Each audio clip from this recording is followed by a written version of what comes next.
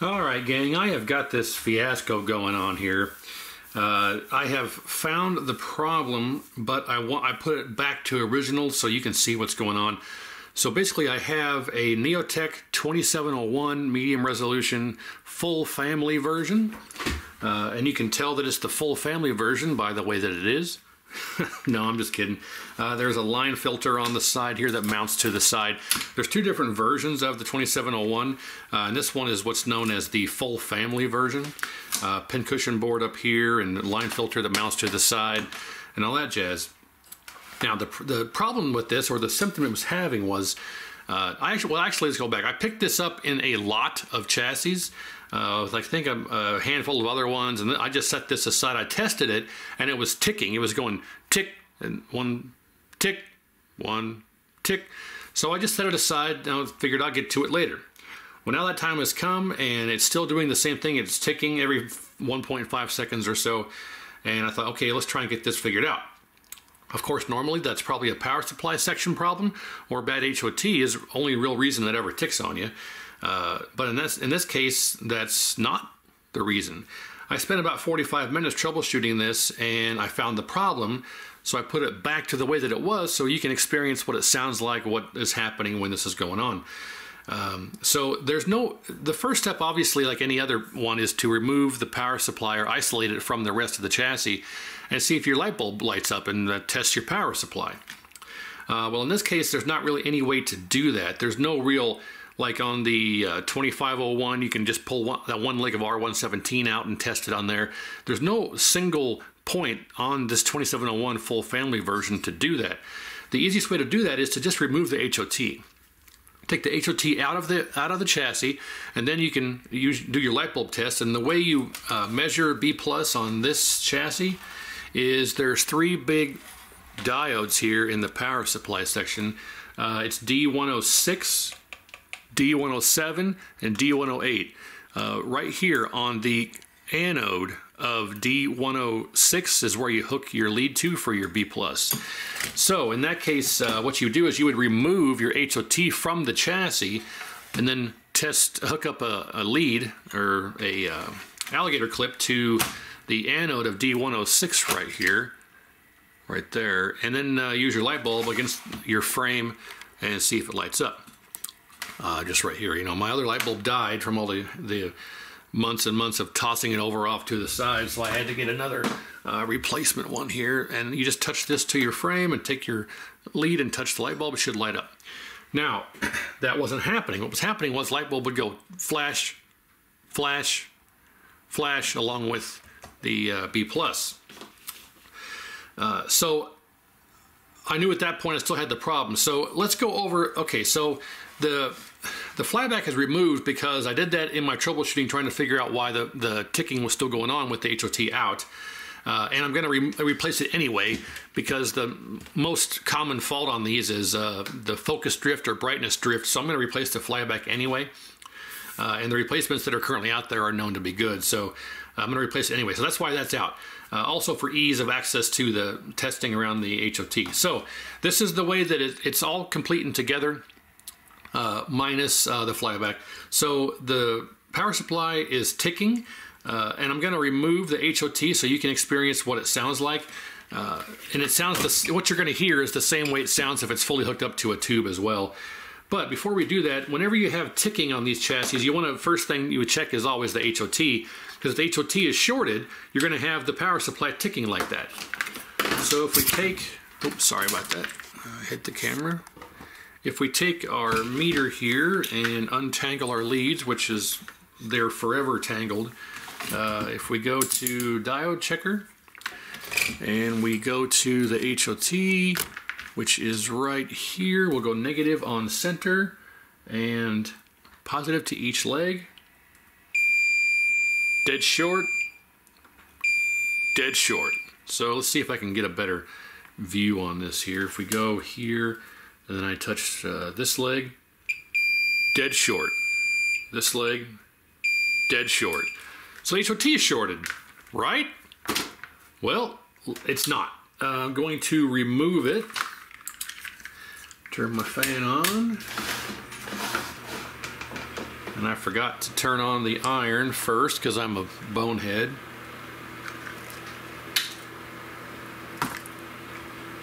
So I was troubleshooting this. I'm like, oh, the HOT shorted. That should be easy to fix. No, it took me about 45 minutes of further troubleshooting to figure out what's going on. I don't want to spoil it until I get the HOT out. Well, I guess while we're waiting, we can take the screw out here.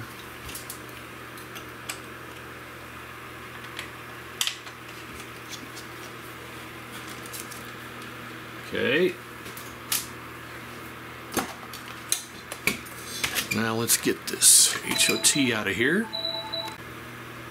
Okay, sorry about that, my phone rang, so let's get this HOT out of here.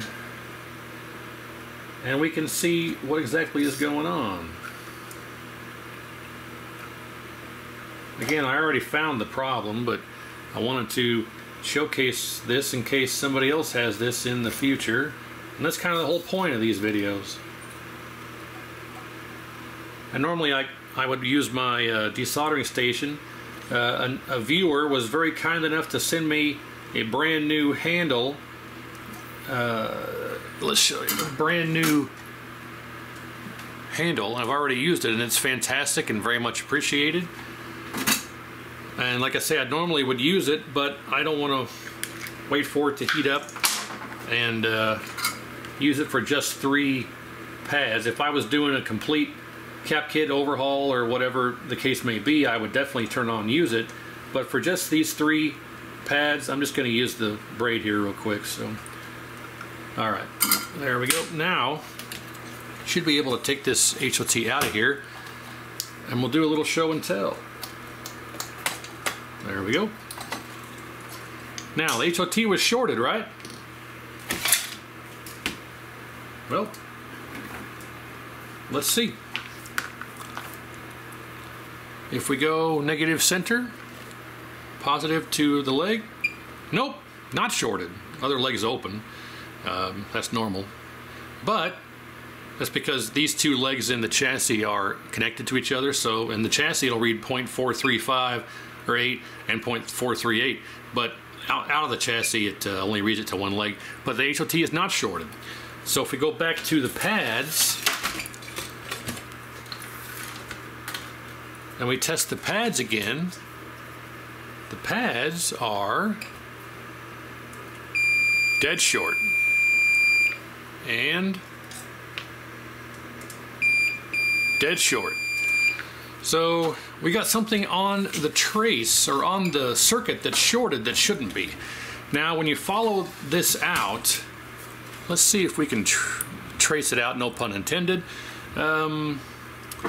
If we follow, for instance, the middle leg here, if we follow this, it goes up this trace here, it goes across C149, it goes this way to the flyback, this way across this capacitor, and then straight to this leg of, you can't even see it, I'm sorry. We go from here up this way, it goes across C450, there's a capacitor right here, it goes up this leg across C149, and it goes this way to this leg of the flyback, across this capacitor here, and then straight to this header pin for the horizontal. And that's it. So there's this component is out, flyback is out, we have this capacitor here, we have this capacitor here, and this capacitor here, C450. So C450, C149, I don't know what this, I think it's a capacitor here, doesn't matter. And that's it. So 1, 2, 3 components. And that's the only thing that attaches the center leg to the circuit that would account for it ringing over to here or having continuity over to this leg. So we know it's not the header pin. If we turn this over and look, that component is, that's on there. That's just a jumper. Okay, so that's a jumper. This here is a jumper. And so that's not going to be bad. So we can count this out. We can count the jumper out. C149, if we ring out C149, we can find out if it's shorted. And if we touch our leads are shorted. We touch the C149, and we're reading a diode 0.45 voltage drop, so it's not shorted. So that leaves C450. If we read across C450,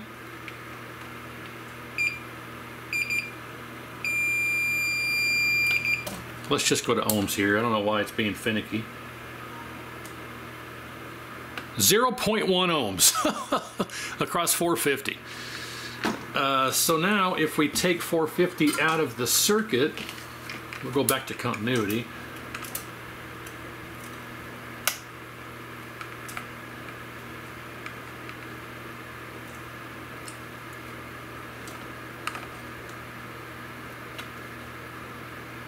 Actually, you know what? I don't want to do that just yet. I'm sorry, I forgot. We got to hear it ticking. Let's leave 450. Let's put it back in. I'm sorry, I forgot. Okay. Let's make sure that we're still shorted here. Center to outside. Still shorted. Okay, so under normal circumstances, you would be able to remove the HOT and then do your light bulb test. I turn my fan back off so we can hear it. I've already shown how to hook it up, and we'll after we get this fixed, I'll hook it up again so you can see one more time. But right now, under normal circumstances, you'd be able to do your light bulb test or verify your power supply section.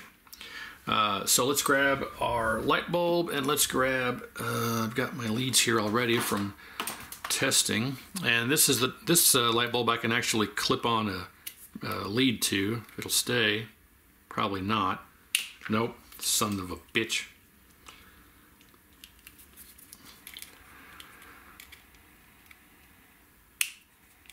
Come on, Lisa Loeb, stay on there.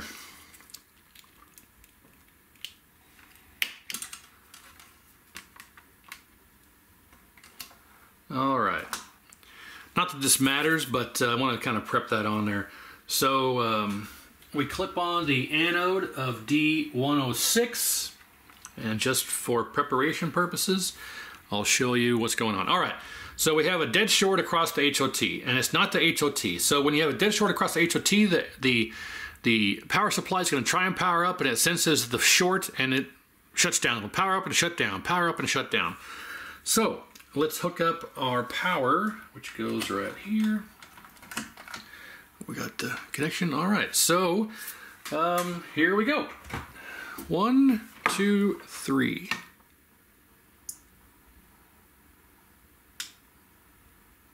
Well, that's odd. It should be ticking.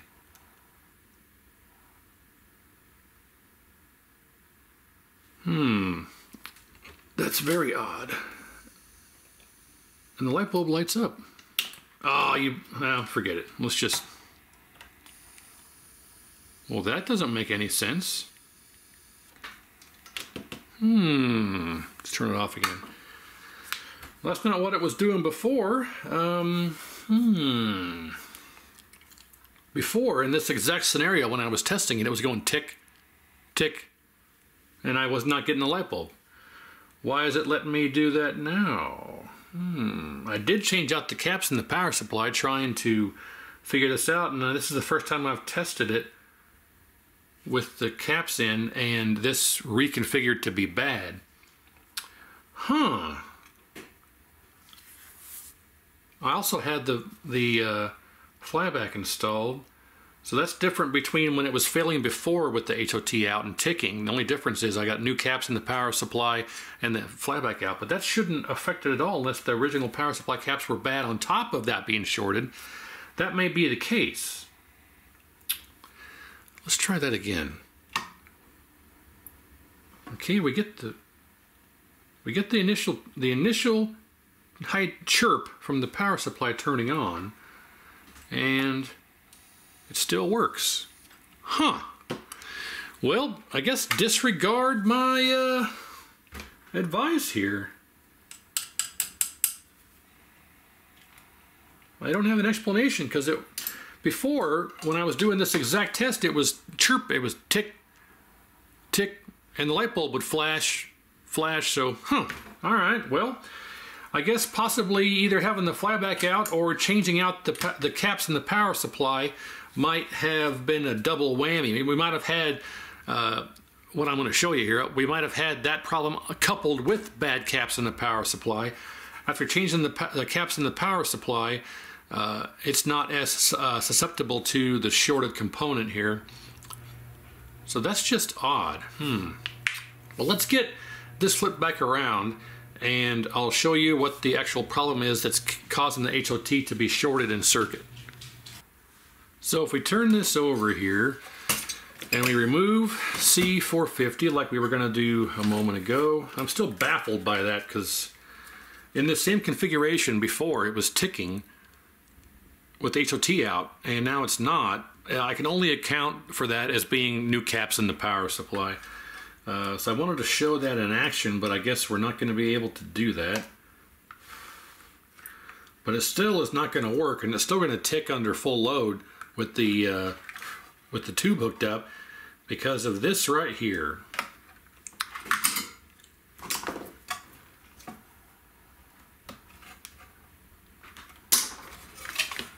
I think you guys are going to like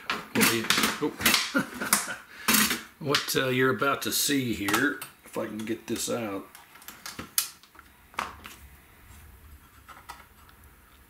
C450 is bad. It is burned up and destroyed. There's not much of a contrast there. There you go. It is just melted and burned and internally shorted. And now with this out, let's test our pads again. And we'll touch our leads. And if you recall before, center to this leg, not shorted. Center to this leg, not shorted. So we are no longer shorted with C450 out of circuit. And if we take C450 itself and just touch the legs here, we get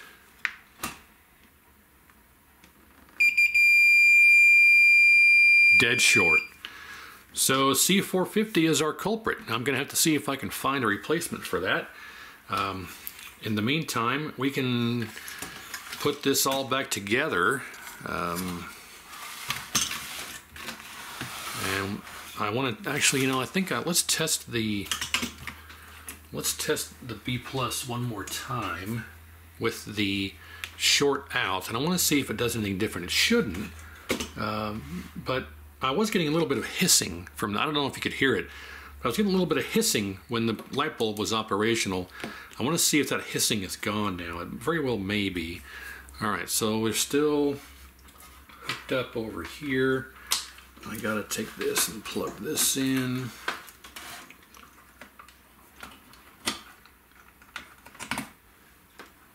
All right, so we're ready to go here.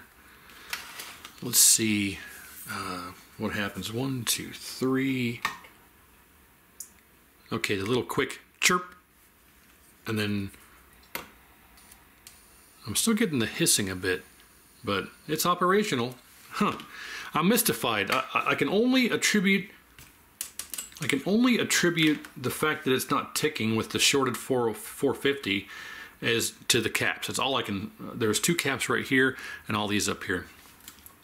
That's the only difference between when it was ticking before with this out versus now. So, all right. Anyway, I've mentioned that before. All right. So let's just move on. It's operational now. We have a functioning light bulb. Our shorted component is out. So I'm going to get the HOT reinstalled. I'm going to get a new 450 installed. I'm going to replace the flyback, finish the complete cap kit, and then let's test it out. I mean, there's really not much else to go over. There is slight differences on the 2701 versus the 2700. There's a pin cushion board attached to the side up here on the frame. Neck boards are the same. Things like that. So relatively the same. So anyway, yeah, I think what we'll do, this is obviously 2701, this is the medium res version of the 2700, and 2702 would be the VGA only version. So 2700 is standard, 2701 is medium, and 2702 is VGA. That's the series of chassis. The same thing with 2500, 2501, and 2502. Same deal. So, all right.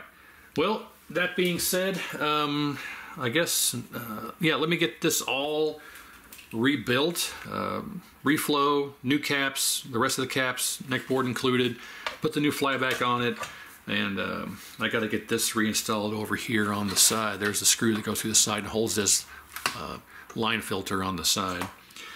and then I guess we'll test it. And we know our power supply is operational, and then for B+, you adjust here at this R111, this pot right there, and you want to set it to 100 volts. Now normally the Neotecs are 125 VDC for B+, but for this series of chassis, the 2701, the full family 2701, it's 100 volts. So we'll have to get that set, make sure it's good. But all right, let's get all the work done, come back and see if we can get it to work the way it's supposed to. All right. So I'm in the middle of this. I've got all of the caps replaced, the full reflow done, and I'm getting ready to replace this capacitor that burned up, C450. I got the new flyback ready to go in, but of course I wanted to do all this before I put the flyback in. But I wanted to show the rating of the capacitor. So if we look here, it is a, zoom out a little bit.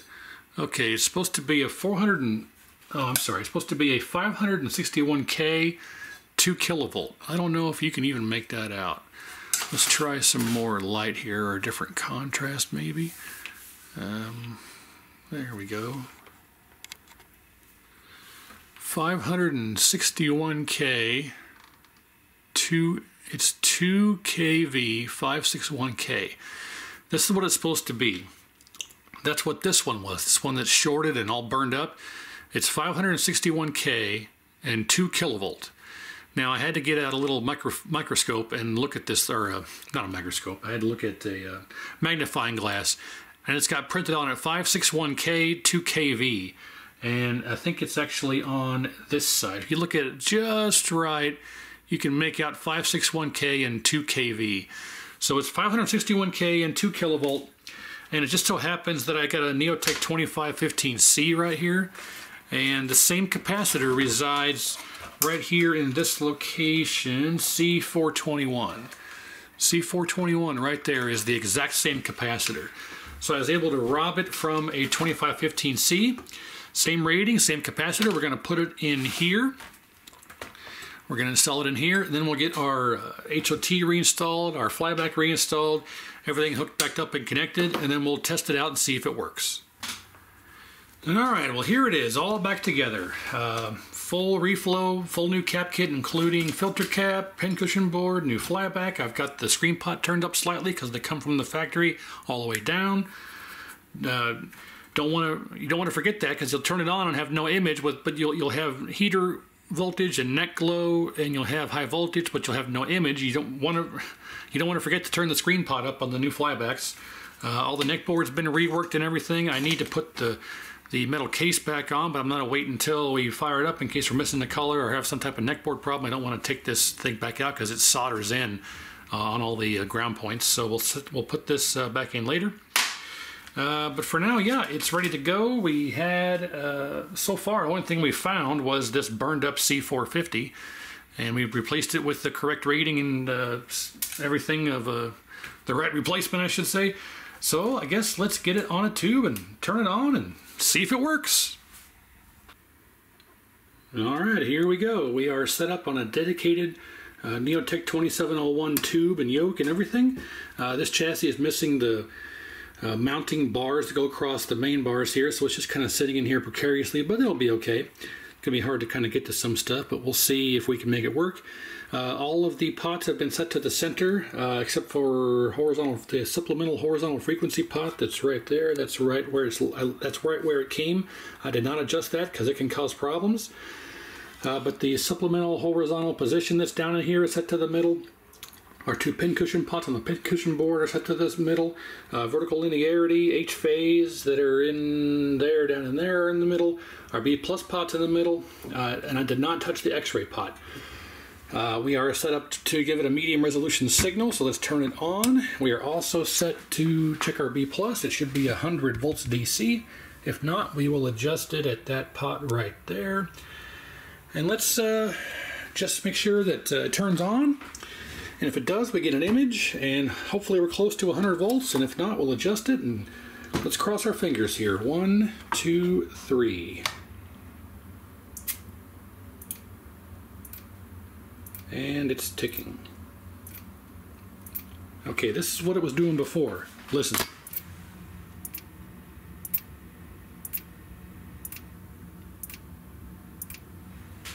It tried to turn on. What was our B plus doing there? We're not getting a reading. Well, dang it, let's turn that off. Well, we know it's not going to be a cap problem. We know it's not going to be a flyback problem. All I can suggest now, we know our power supply is working because our light bulb test worked. All I can suggest now is some other component that's faulty. We'll double check the HOT again, because when I first turned it on, it almost turned on and then it zapped itself off. So I wonder if possibly it's the X-ray pot is going into shutdown. Let's adjust our horizontal hold pot just in case it's way off whack and causing this. I'm gonna have to move this. Let's see. Let's just put it in the middle. Let's put this one in the middle as well. We may have to do some tweaking on our X-ray pot. It could be just going into shutdown because the X-ray pot's not adjusted properly. You know, that very well could be the case. Let's try it again now. 1, 2, 3. No, ticking. Tick, tick.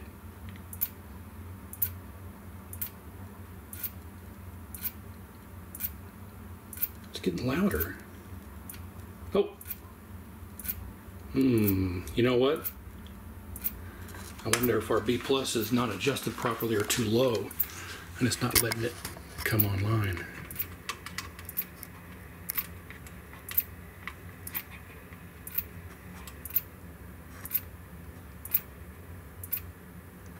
No.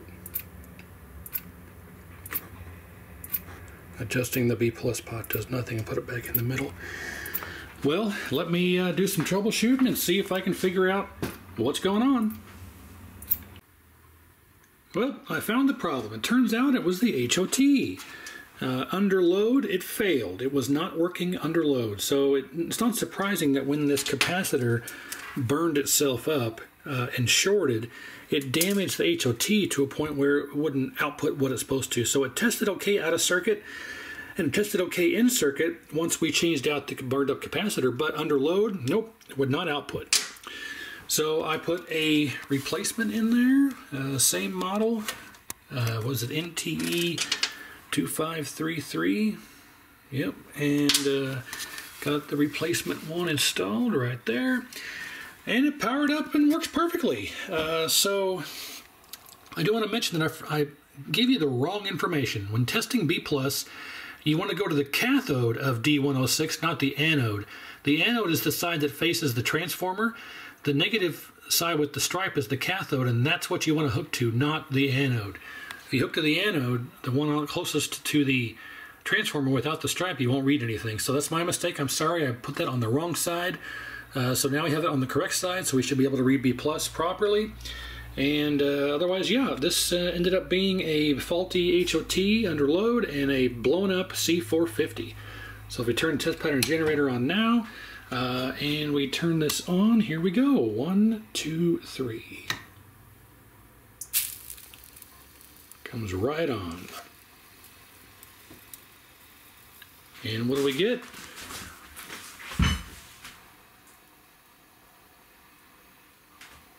Nothing? Why is it not working? There we go. Oh, okay. My sync wire, it was loose in my, you can see here if I tap on this, yeah, so I got a loose connection here, but as we can see, glorious. We need to shift our image over, I'm not too worried about that, but if we go through here, beautiful color bars, fantastic, beautiful RGB, couldn't ask for a better RGB, little gouging here, but not a big deal. Just beautiful. Now, if we were to disconnect the test pattern generator and hook up an actual PCB, in this case, Cruisin' USA, and my sync wire came out, so I'll have to hook that back up. trying to do this one-handed here. There we go. Now, let's see if I can get this sync wire back in. There we go. And voila! Nice solid stable picture, perfectly square, beautiful colors. It might be a little bit too blue, but I'm not going to worry about that at the moment. Yeah, it could not have had a better turnout. And you hear this odd noise this is making? Listen. I don't know if you can hear that, but that's normal sound. If you come across one of these and it's making that whoop, whoop, whoop, whoop, whoop sound, that's perfectly normal for these. Don't worry about that. But as you can see, we have a glorious, perfect picture.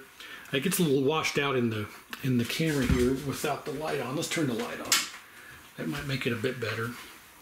But yeah, it's glorious, beautiful colors, perfectly square image. The pin cushion is adjusted properly. Size, shape, position, everything is perfect and glorious. And our B plus is 100.4. It dips between 100.1 and 100.4, but perfect. There's a 3, right? 3, 4. And yeah, it could not have been a better turnout. So we did the full cap kit, the full reflow, new flyback. I did all the neck board rework, of course, as well. New filter cap. And we had a burned up C450 caused by who knows what, which took out and damaged the HOT. Under load, it would not work. So that's really all it was. After all the reflow and rework, it's looking and working perfectly. So yeah, and hear that weird noise? Sounds like a high frequency noise and scrambling and whatnot. That's every one of these I ever worked on has that same noise.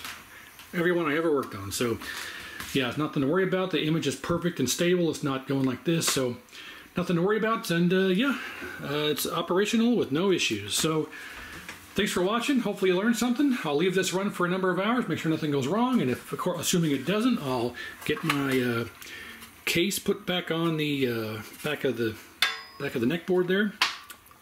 And we'll add this back to the pile of spare chassis. So yeah, can't complain. Now, of course, this is a dedicated 2701, and I had the other chassis here that normally sits on this tube. This is going to go back on here and be a spare monitor, and then I'll have a spare chassis in the case this one goes bad. So that's it. I appreciate it. Like, share, and subscribe. Thanks for watching, and we'll see you next time.